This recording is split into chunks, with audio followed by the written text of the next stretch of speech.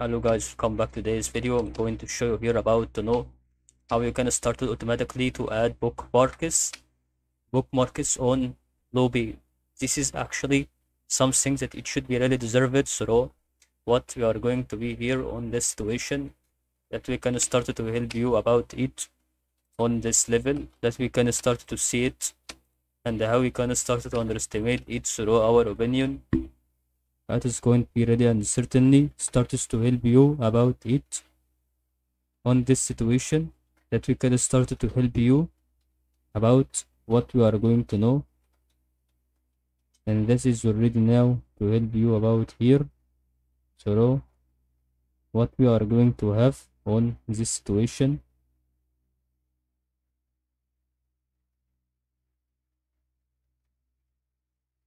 So that, so as you can see, we are going now to have over here about to see that is actually to be done. To go to the view and then click on tabs and then click on bookmarks.